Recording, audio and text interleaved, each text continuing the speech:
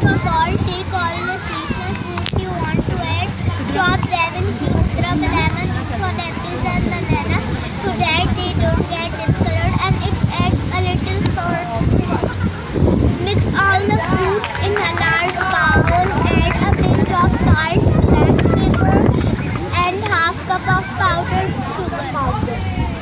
Now add a packet of fresh cream and mix it well. Add some nuts, white almond, pistachio and walnuts.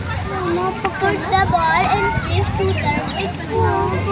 I like it. This dish is healthy because it has so many fruits in it, and fruits are rich in vitamins. I hope you all will like my creamy fruit chaat. Well done.